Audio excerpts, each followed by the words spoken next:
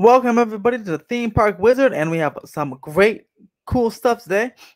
We got the Velocicoaster Q preview, not the POV on ride, but we have a Q preview, and we're gonna go react to this right now. I'll link the full video below with the sound and everything. This is from Attractions Magazine. Again, I'll link the full video in the description below if you want to hear the sound, and I think there's the pre-show if you want to hear Dr. Wu saying. You can go watch this. But right now, I'm just gonna do a reaction to the set design, see what this queue looks like.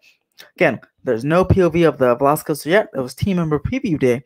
Maybe a POV will come out this weekend with the pass holder preview starting May 2nd. If so, expect me to break that down. Except it'll be at Disneyland that day, so expect me to break that down on the nighttime, Sunday night, if that does happen.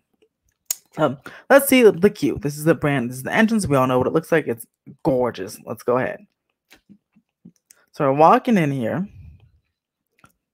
and if we stop, look at there's a lot of queue space in here. And there's one thing, Universal, I wish they do, is theme their railings. Like I know they theme the railings in the Wizarding World, and Disney always themes the railings, but in aspects like this, that'd be cool if they like themed their railings, interior and exterior railings, like some Jurassic theme right here. Although this is kind of a modern interior, so maybe that's why they didn't theme the railings, now that I think about it. But I mean, these are just the same generic railings. These like Transformers and stuff, so I don't know. I feel like they should put a modern theme on the railing. Just theme the railing to really complete the experience. But you can let me know what you guys think in the comments below about that one, if you don't care or if you do care.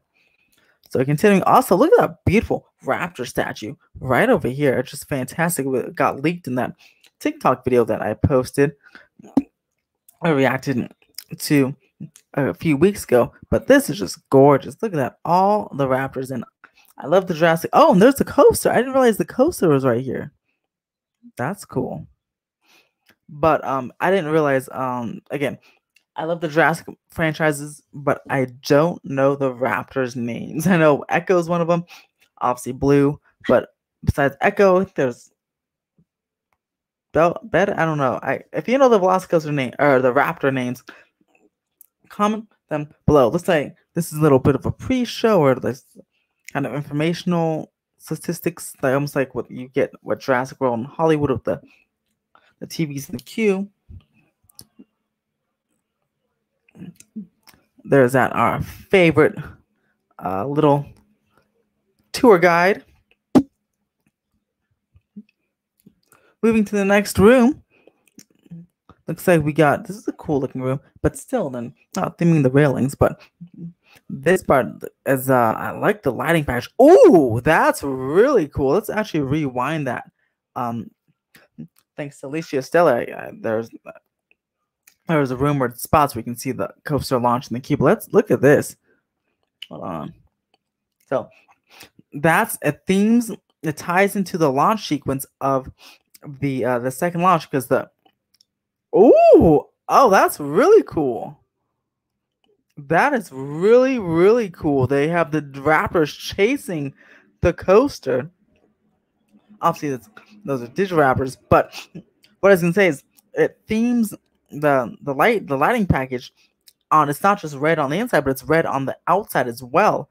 At night time, you can see it flashes red during the launch. So here's a little pre-show, or maybe just another screen while you're waiting. Dr. Henry Wu is featured on the East Coast and the West Coast now. Sorry, West Coast and the East Coast now. So I'll probably telling you to be careful. He has millions of years experience. Safeties are concerned. I wonder if they used the same it's the same recording from the Jurassic World here in Hollywood, as it says something similar. But either way, I love Henry Wu. Comment below also, what is your favorite Jurassic movie? You can choose from Jurassic Park 1, 2, and 3, and Jurassic World 1 and 2.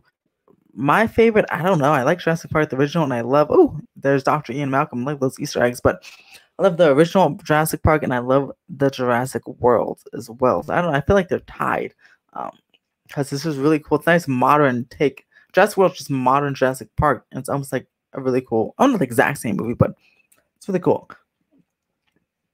There's some cool Easter eggs back in that cage. You definitely have to take a moment to pause and really look at those. Now, this is really cool. This is what I've been seeing online today. That next room with the, which is straight out of the movie, which right here, the raptors and their muzzles getting ready to go. Um, Again, straight out of Jurassic World, looks fantastic. And look at those animatronics. It looks great. Super realistic. It's about as realistic, of course, as the new Indominus Rex over in Hollywood. And it looks like, what is this demonstration? I thought they were demonstrating the lockers, but it looks like they're saying, hold on to your park ticket. Let's see here. And then just they're preparing for your ultimate raptor encounter, which is great because the Universal Orlando, they've moved the raptor encounter right across from this attraction. So it works perfectly. Now look at that. See, this I'm talking about. I mean, these are themed walls. And instead of hold on, so let's take pause. So these are themed walls, so they can just theme the railings. So this is one new thing about Universal Orlando or Universal attractions in general. Their lockers are inside the queue. So unlike all the other attractions like Mummy and Harry Potter, Forbidden Journey, where you have to put your stuff in the locker, then wait in the queue. These are you're waiting in the queue. Then as you see right by before you get on the ride, you have your chance to put stuff in the locker and then do last minute exit of the attraction, which is very interesting. In the lockers, they are double wide lockers. Pretty decent size, looks like. And then we're going to the Discovery Center. I see. So this is one of these areas probably we can quickly exit it, like a last minute chicken exit, as they call it. Then you're looking and you're walking. And then it looks like you're about to load onto the ride. Or maybe that last part, because it ended, maybe that last part was the end of the ride? I'm not sure. Let me know what you guys think about that one in the comments below. I don't know if it was the end of the ride, that last part, or the beginning. Because I know you have a chance to put your stuff in the lockers before, like, past the queue. Before you get on the ride. But either way, I think it looks absolutely stunning. It looks gorgeous. I cannot wait to see the full POV of that attraction. I'll be breaking that down. But let me know, what do you guys think about the queue in the comments below. And if you're a Universal Orlando team member, and they got to ride the attraction today or planning to ride it the next couple of days, are you excited? And if you rode it, what do you think? Let me know in the comments below. Let me know. Let all of us know your experience, because it looks just like a fantastic coaster. I've seen nothing but great stuff, great reviews coming from it. Universal has yet another hit on both coasts. They have just back-to-back hits here in Hollywood Sea Club for Pets, 10 out of 10. Jurassic World, the ride, 10 out of 10 with enhancements. Hagrid's over there, 10 out of 10. And Velocicoaster, it looks like it's another 10 out of 10. So great job, Universal, with their new and improved rides. They look absolutely fantastic. Let me know what you guys think in the comments below. Subscribe for more theme park updates. And as always, have a fantastic day.